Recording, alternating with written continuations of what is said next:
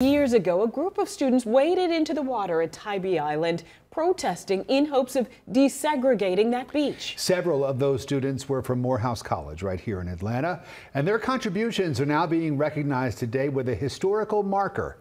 CBS 46's Sawyer Bussey has the story. Look closely. These are some of the faces of change.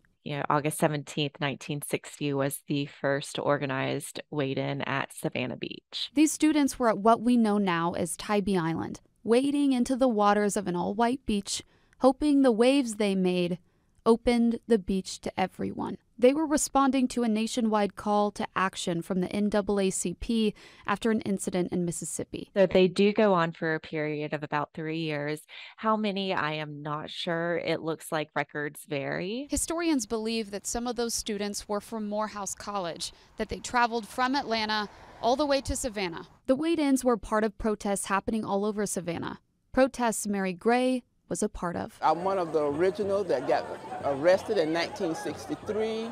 We were at the Holiday Inn at a kneel-in, so I'm one of the original. A lot of us are deceased now, but I was in jail for 3 days. All of these efforts combined led to the city of Savannah desegregating before the Civil Rights Act of 1964.